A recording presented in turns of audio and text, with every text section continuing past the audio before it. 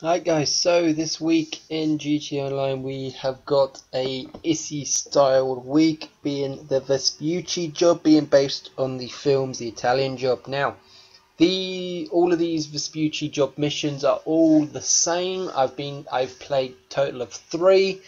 They all turned out to be exactly the same. I didn't know if they would be different or alternate, but no, they are all the same.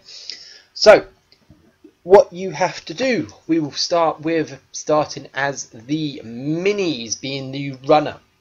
What you have to do is you have to get a total of 15 checkpoints.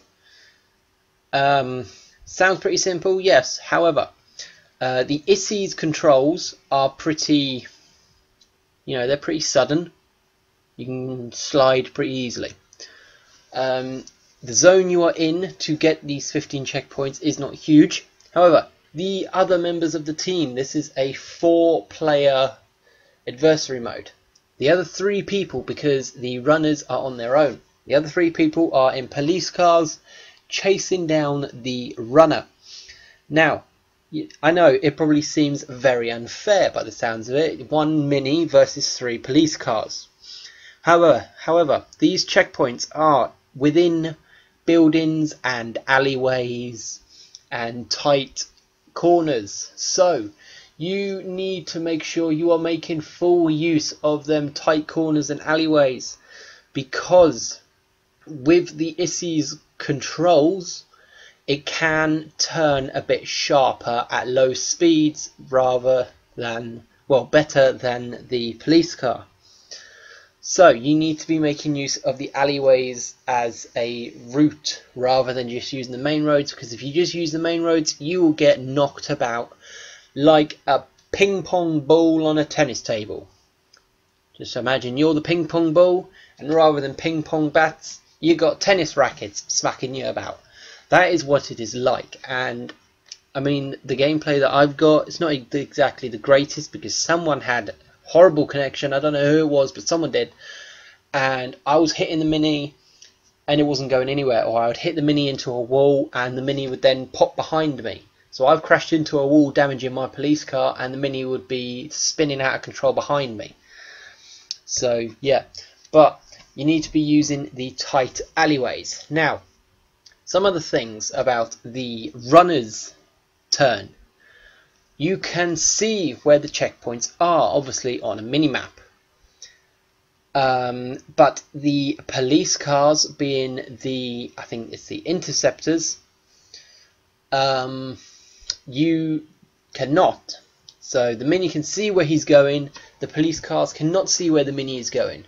So the only way as a police car that you're going to be able to know most likely where the runner is going, being in the mini, is if you have done the mini part before.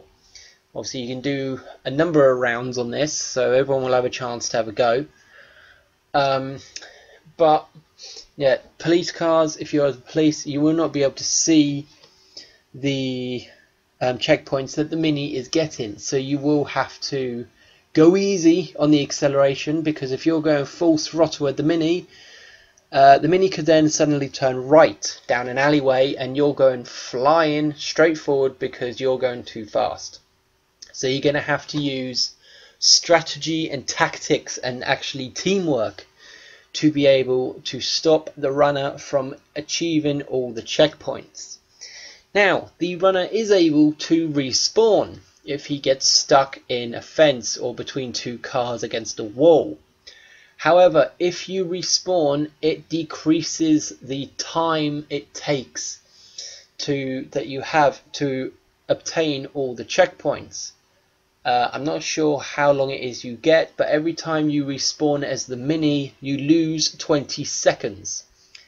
And 20 seconds could be a lot. You could easily get 2 or 3 checkpoints in 20 seconds. So that is something you have to be aware about. What else is there? Like I said, there's all the adversary modes are the same. They all involve getting checkpoints. They all involve one person being the mini, the other 3 being the police.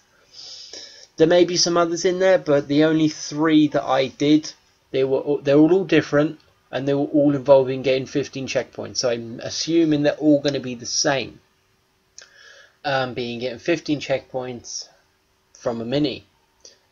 But that's pretty much it. The payout isn't too bad, being triple money. If you're able to be on the winning side every single time. I think I did a total of 3, either 2 or 3 rounds each time, and I got between $50,000 to $68,000 from winning, because it's actually, surprisingly or not, it's actually easier being the mini, because like I said, you can see where you're going, so you can kind of plan out a route already.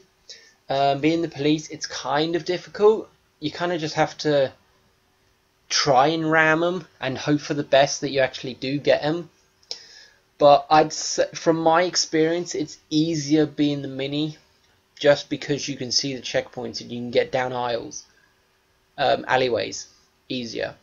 Also, any staircases that you may come across, there are boards, like planks of wood, on the stairs, so you can get up and down them easily, so you don't necessarily have to go the typical routes of jumping off stuff. But yeah, anyway, so just, it's not very long, but honestly there's not much going on with this adversary mode. They're all pretty much the same. But just a recap: mini drivers being the runners, you can see the checkpoints. You have a time limit to get 15 checkpoints.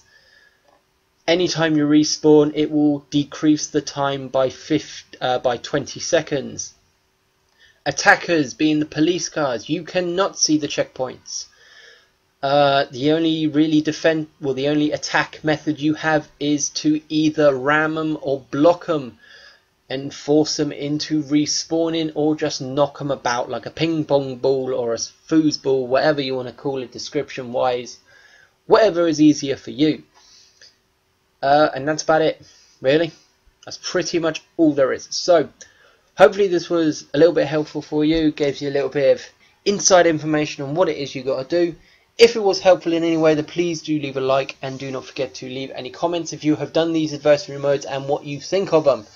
And do not forget also, if you enjoy the content that you get on the channel, along with any other videos that you enjoy, then do not forget to subscribe and click the notification bell to be notified when any videos or updates are unleashed onto the channel. And I will see you all in the next one.